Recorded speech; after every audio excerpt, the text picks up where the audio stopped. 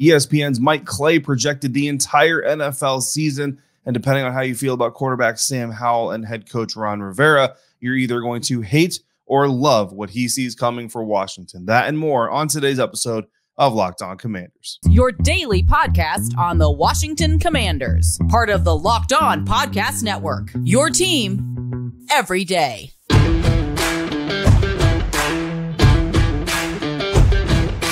Welcome into your Friday episode of Locked On Commanders, your daily podcast covering the Washington Commanders, part of the Locked On Podcast Network, your team every day. Thanks so much for making Locked On Commanders your first listen of the day every day. And don't forget, you can subscribe for free on YouTube or wherever you get your podcast. And you can continue the conversation with me over on Subtext at joinsubtext.com/LockedOnCommanders, where you can go one-on-one with me because I'm your host, David Harrison, D Harrison82 on Twitter, credential member of the media and Washington Commanders beat reporter for Commander Country, Sports Illustrated's Fan Nation site covering the Washington Commanders, with you here every day, Monday through Friday, along with our everydayers. And as always, everydayers, those of you who come through for every episode, never missing a single one, I appreciate your continued support for the show. Today's episode just a little bit late because I was really busy on Thursday with Inside the Wizards covering the NBA draft, but dropping this here for you on Friday, heading into the weekend. On today's episode of Locked On Commanders, we're going to discuss fantasy rankings and player projections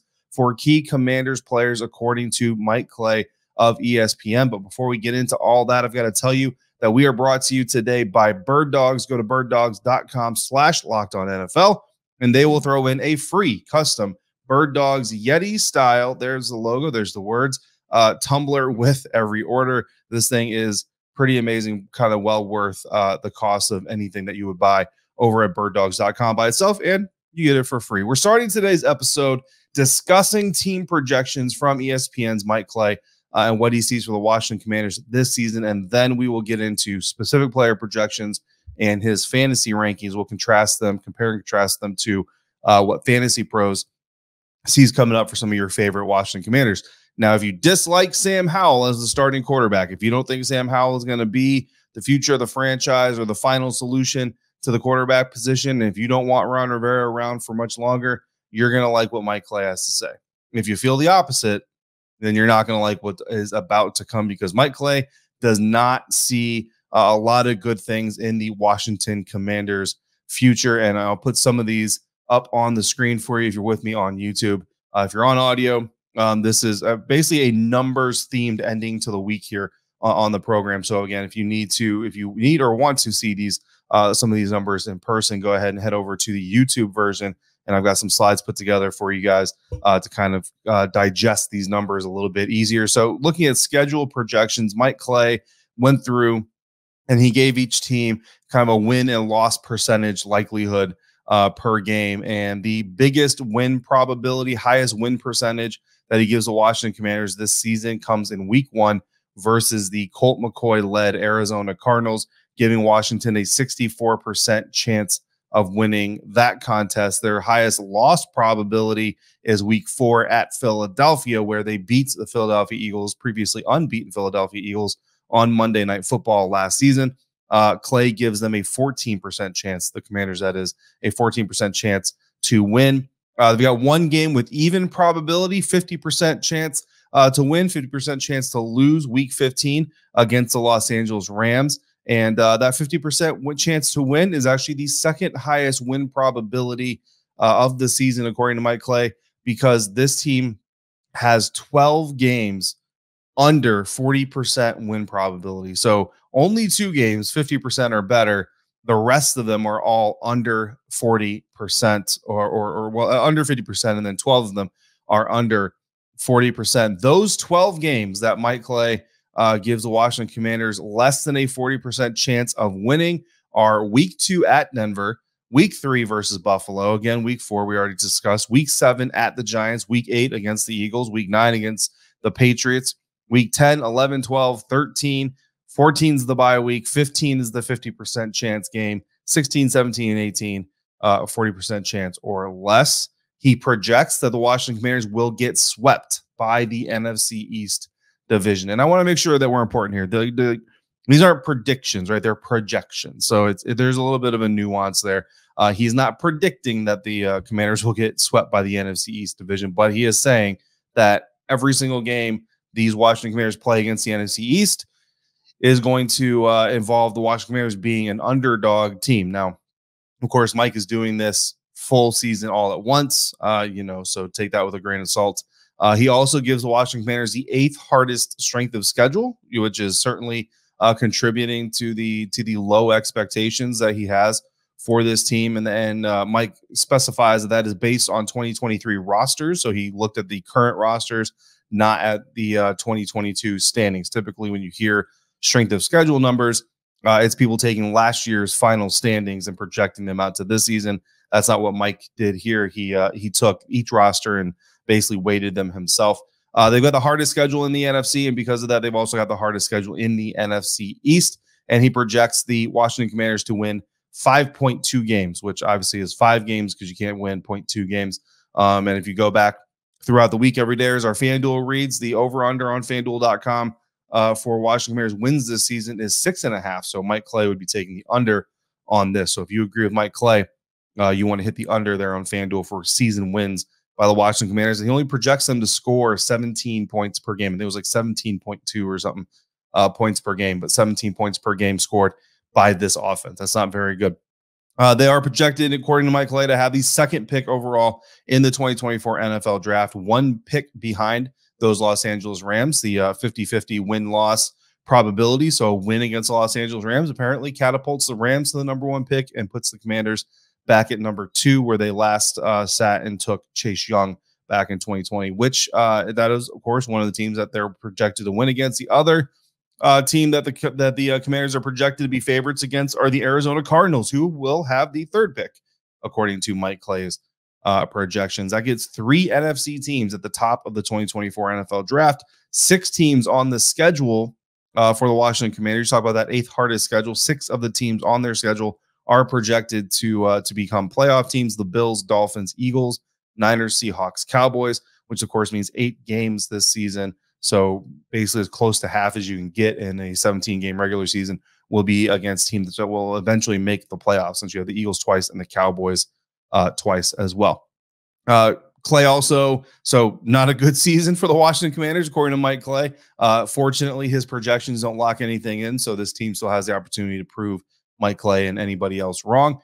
Unit grades, looking at unit grades, he gave max scores of 4.0, lowest score is 0.1. And here's the clearest reason that Mike Clay doesn't have a lot of confidence in this team. He gives the quarterback position group for the Washington Commanders a 0.1, literally the worst score that he could possibly give them. They are the lowest scored quarterback room in the National Football League, according to Mike Clay, even over the injured, probably not playing this season, Kyler Murray and Colt McCoy led Arizona Cardinals room.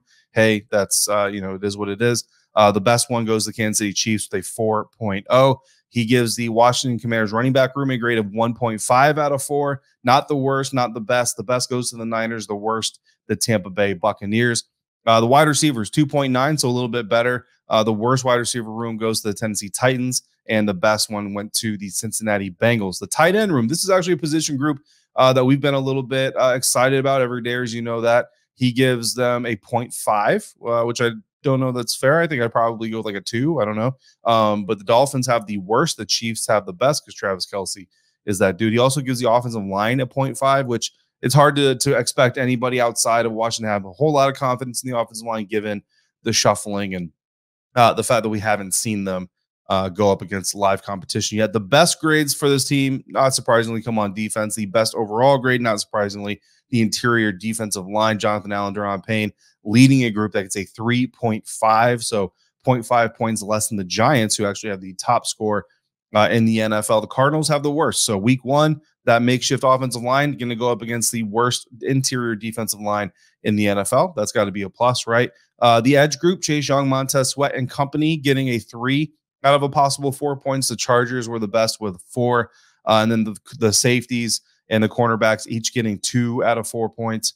And then the linebackers getting 0.6, which the fact that the linebacker group is lower than the tight end group, that's a little surprising to me. So those are some of the team projections and team grades that Mike Clay gave to us. And I think every day, as you already know, I think this team's going to win more than 2 games. And again, Clay's not predicting 2 games, right? He's projecting 2 games. There's some nuance to that. So I'll take the over on what Mike Clay is projecting. Certainly more than 2 games, more than 5 games even. But let's get some other over-unders going as we take a look at Mike Clay's player projections again from ESPN. That's coming up next on today's episode of Locked On Commanders, part of the Locked On Podcast Network, your team every day. And today's episode of Locked On Commanders is brought to you by Bird Dogs. Bird Dogs make you look so good because their stretch khaki shorts are designed to fit slimmer through the thigh and leg, giving you a truly sculpted look. These shorts do the exact same thing as Lululemon, but they fit way better, and they fit better than your standard shorts made of stiff, restricting cotton, because Bird Dogs are made of cloud knit fabric, something Bird Dogs invented so you can have clothes that look like khakis but give you a slimmer fit without having to sacrifice movement. Plus, Bird Dogs use anti-stink, sweat-wicking fabric to help keep you cool and dry all day long. I am recording this episode in a pair of Bird Dogs joggers that I owned long before Bird Dogs was sponsoring us this go-round. But I do have my shorts, and I do obviously have my custom Bird Dogs tumbler here. If I can get the logo turned the right way. Boom, there it is. Very, very much enjoy this thing. Go to birddogs.com/lockedonnfl for a free Yeti-style tumbler with your order. That's birddogs.com/lockedonnfl for a free Yeti-style tumbler. You won't want to take your Bird Dogs off. We promise you.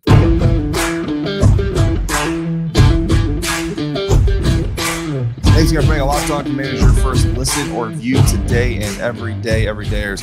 Again, appreciate your continued support for the program. Next week, come back. We will be here for at least 4 episodes. I do have a trip I've got to take to upstate New York this weekend. If I get back in time, I will drop a Monday episode. If I don't, unfortunately, I won't be able to, but I will at least bring you episodes Tuesday through Friday next week, if not more. So just wish for a speedy and successful trip. And we can see if we can get you a Monday episode. Continuing today's episode, not a lot of success expected from ESPN's Mike Clay for the Washington Commanders, but within those individual or group struggles, rather, there could be some individual performances that come out positively. Let's look at some player projections, and let's start it off with the quarterback position, specifically quarterback Sam Howell, who is projected by ESPN's Mike Clay to play in 13 games. In those 13 games, he is projected to complete 280 passes on 448 attempts. That is a completion percentage of 62.5%. Throw for 3,042 yards, which is 10.9 yards per pass completion. Throw 14 touchdowns, a 3.1% touchdown ratio, and 12 interceptions, which is a 2.6% interception rate. And he projects Howell will be sacked 35 times. He also projects Howell will get 66 carries, 296 yards, which is an average of 4.48 yards per carry. Will get 2 rushing touchdowns and will be 1-12 as a starter, with the lone win coming in week 15 against the Los Angeles Rams. So if Howell plays 13 games and he's playing in week 15, well, so Clay didn't project Howell to win week 15. That's my own addition to this. So I suppose there's some context that should be added there, because he obviously projects Jacoby Brissett. If Howell is only playing 13 games and Brissett is going to play the other 4, I've basically come to the assumption that if you predict the veteran quarterback is going to start, the young quarterback or the veteran quarterback's going to play 4 games, the young quarterback's going to play 13, then you likely believe the veteran will start the season. So that's why I say week 15 against the Los Angeles Rams. But that's not Clay's projection, supposedly. So Jacoby Brissett is projected to play 4 games this season, go 87 for 139, which is a 62.5% completion rate. Throw for 911 yards, which is a 10.5 yards per pass completion rate. 4 touchdowns, which is a 2.8% touchdown percentage. 3 interceptions, which is a 2.1% interception rate, and get sacked 10 times. He also projects Brissett will have 15 carries for 67 yards and a touchdown. That's 4.47 yards per carry, and will go 1-3 as a starter if I'm right. And he's got Brissett starting the season. The lone win would come against the Arizona Cardinals in week 1, and then he would have 3 back-to-back losses at Denver, at home against Buffalo, and in Philadelphia. I think there's no way that the Commanders score less than 18 points per game with Howell. Again, going back to it, he projects that the team will score 17 points per game. But if they score 18 points a game with Howell and lose every game from week 5 before week 15, I don't see the Commanders not flipping back to Jacoby Brissett. So let's hope that's not a situation that we see.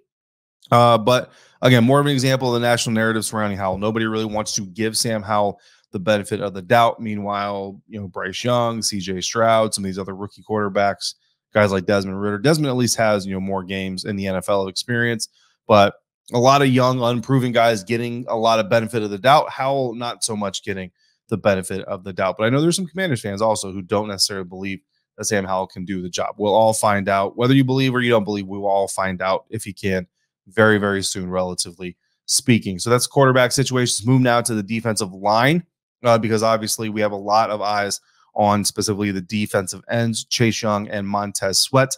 And according to Mike Clay, Chase Young is projected to have 7.5 sacks, which would match his career high from his rookie season.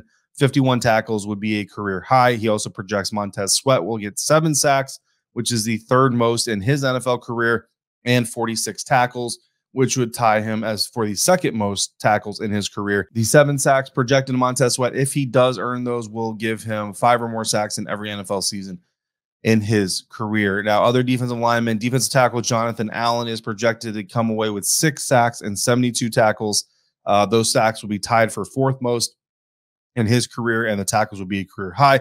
Deron Payne projected to have 7 sacks, which would be 2nd most in his career, and 66 tackles, which would be also a career high. So my question really, and we go back to these defensive end numbers, my question for you all, so if you're on YouTube, please drop your answer in the YouTube comments. If you're on audio, hit me on Twitter, email, subtext me. If you're not on subtext and you want to text, go join subtext.com/LockedOnCommanders, and you just text me your answer directly. But either way, if you look at these numbers, obviously Chase Young comes away with more sacks, comes away with more tackles, but given the lack of consistency out of Chase and the amount of consistency from Montez, if these are the numbers, which defensive end do you bring back, Chase Young or Montez Sweat? I'm very interested to see what you all think about that. But for now, we're going to move on to the running back position. And Brian Robinson Jr. specifically projected to have 195 carries this coming season, 797 yards, and 4 rushing touchdowns. Also projected to get 26 catches, 184 yards,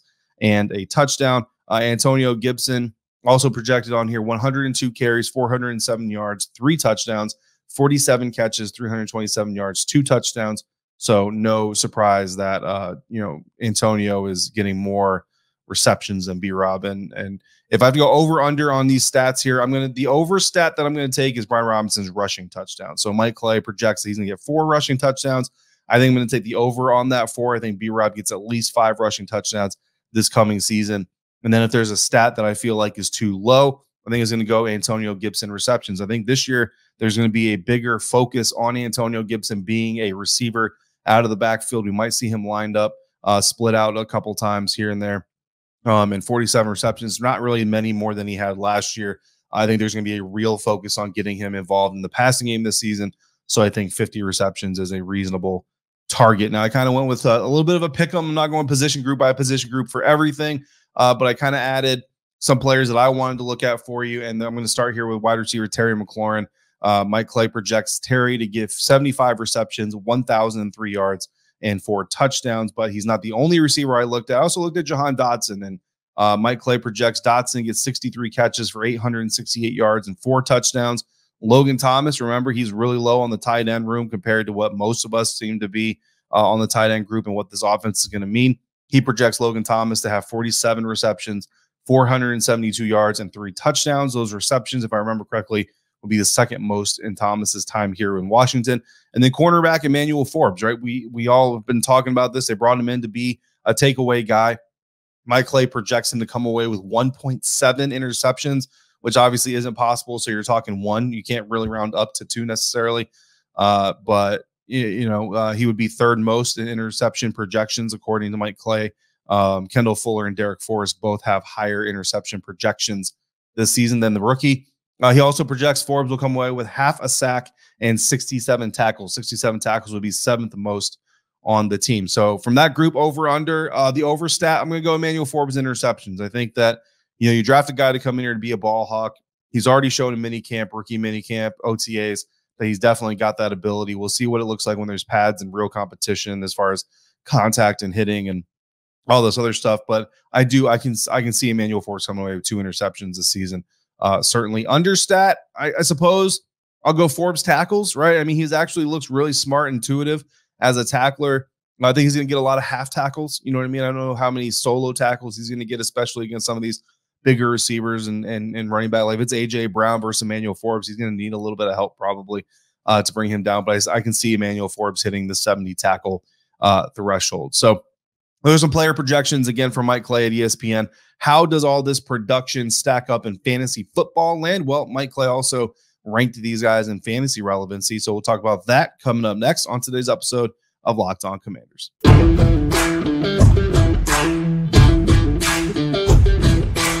Wrapping up today's conversation about ESPN Mike Clay's projections for the Washington Commanders and their players.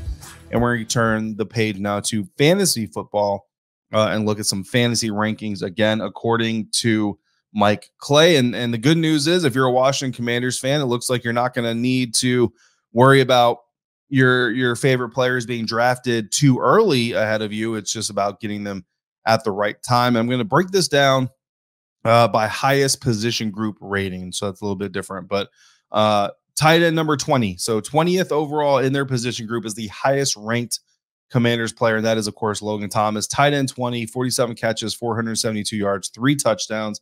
In 12-team leagues, you need 24 tight ends drafted, presumably, right? You want to draft a starter. Usually you want to draft a backup to stash one that doesn't have the same bye week as your starter. So if that's the case, then Logan Thomas, certainly a draftable wide receiver, according to these numbers, in 12-team leagues. So tight end number 20 for Logan Thomas. Terry McLaurin comes in second highest in his respective position group, is wide receiver 26, according to Mike Clay. And he's projected again 75 catches, 1,003 yards, 4 touchdowns. He's also projected for 25 rushing yards. I think most leagues is 2.5 points additionally. So, not much of a kicker, but a little bit of a kicker. And again, in 12-team leagues, you're going to want to draft at least 48 wide receivers. I think every team is going to want to have at least 4 when they come away from the draft. Fantasy Pros has Terry McLaurin listed as wide receiver number 20. So it's 6 spots higher than Mike Clay. So take that for what that's worth. Sam Howell's quarterback 29, according to Mike Clay, in fantasy value, 3,042 yards passing, 14 touchdowns, 12 interceptions, an additional 296 yards rushing and 2 touchdowns.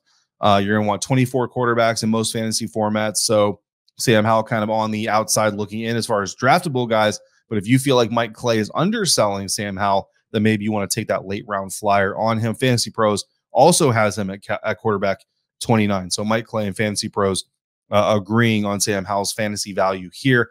Brian Robinson Jr. is the highest ranked fantasy running back for the Commanders, running back 34, according to Mike Clay. Again, almost 800 yards rushing, 4 touchdowns, 26 catches, 184 yards receiving, and 1 touchdown catching. 48 running backs in most 12-team leagues. Again, you want 4 running backs, 2 starters, 2 backups. Traditionally, Fantasy Pros has B-Rob as running back 32, so 2 spots higher than Mike Clay has him. Antonio Gibson, according to Mike Clay, is RB 37 with 407 yards rushing, 3 touchdowns, 47 catches, 327 yards, and 2 touchdowns. Also adding in there, right, and this depends on how your league scores, but Mike Clay does project Antonio Gibson to return 30 kickoffs, have 699 yards in kickoff return yards, 0.2 touchdowns. So he doesn't project him to return a kickoff or a touchdown. But if you get points for special teams contributions on your individual players, which is kind of a rarity, but if you do, that might be of value to you. So again, Mike Clay has Antonio Gibson RB 37. Fantasy Pros has him RB 36. So very close in projections, but Fantasy Pros a little bit higher than Mike Clay. Jahan Dotson, according to Mike Clay, is wide receiver 38 for his 63 catches, 868 yards, 4 touchdowns. No rushing stats projected by Mike Clay for Jahan Dotson. I will tell you right now that is wrong. Jahan Dotson will have rushing stats. I'm not going to tell you he's going to have a lot of rushing stats, but he's going to have some rushing stats for what it's worth. Fantasy Pros has Jahan Dotson as their wide receiver 41. So Clay at 38, Fantasy Pros at 41, close, but still not as close. Wide receiver 64 is Curtis Samuel. So certainly on the outside looking in from a draftable perspective, if you buy the projections, 52 catches, 530 yards, 2 touchdowns. Also has Curtis Samuel with 153 yards rushing and a touchdown. Fantasy Pros is actually lower on Curtis Samuel than Mike Clay is. Fantasy Pros has Curtis Samuel as wide receiver 72. I got to tell you guys, Jahan Dotson at 38. I mean, if you can get Jahan Dotson in round 12, 13 or so, that is, to me, that's going to be a steal. Curtis Samuel, you know, you don't want to stack too many Commanders players on your roster, obviously, but depending on your receiver outlook, Curtis Samuel, you know, is he worth a last round flyer? If he's still there in the last round of your draft and you've got kind of a bench spot open that you want to just kind of take a flyer on, I think Curtis Samuel is certainly worth the investment at this point in time. Hopefully, most of your fantasy drafts aren't starting until midway or even the end.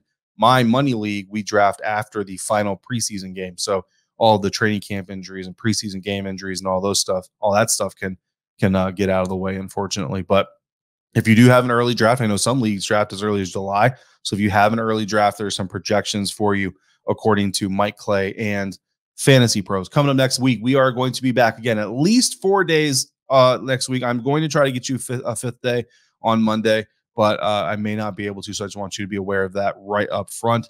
But I do need your questions. So one way or another, we're going to have a mailbag episode on Tuesday. So I do need your questions. I've still got some questions loaded up from previous episodes, but if you want to add to the mailbag, we're always accepting submissions to our mailbag episodes. You can send those in. Always a good time. If you want to send them in, drop them in the YouTube comments.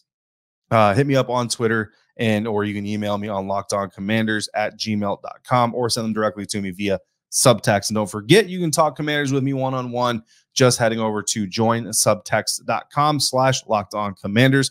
Greatly appreciate all the subtexters out there. You've been very amazing, very great to help start up my day most days. As always, thank you so much for making Locked On Commanders your first listen of the day every day. Thanks again for coming back and coming through on a consistent basis like you do. Thanks so much for making me a part of your day, a part of your football routine. And if you have anything else Washington Commanders related you want to know or discuss, hit me up on Twitter at @THarrison82. Until we speak again, please be safe, be kind, and I'll see you next time for another episode of Locked On Commanders, part of the Locked On Podcast Network, your team every day.